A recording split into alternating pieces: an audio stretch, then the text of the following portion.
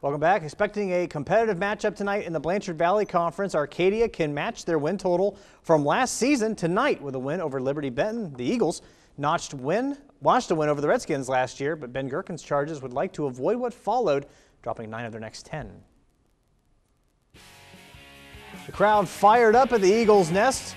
They're hosting Arcadia. Logan Bowes driving inside the paint and putting up the layup. Now Dom Guillen finding Evan Coey inside the paint, and he will muscle it up for the lay-in. Now Marcellus Eckford driving inside the lane, and he floats that one up for 2. Now we'll have Michael Odeljak getting the steal. He's going to run the floor and take it all the way in for the opposite hand layup. Now Keaton Rath going to step inside and gets the and one on the layup. Guillen answering back with the deep three-pointer.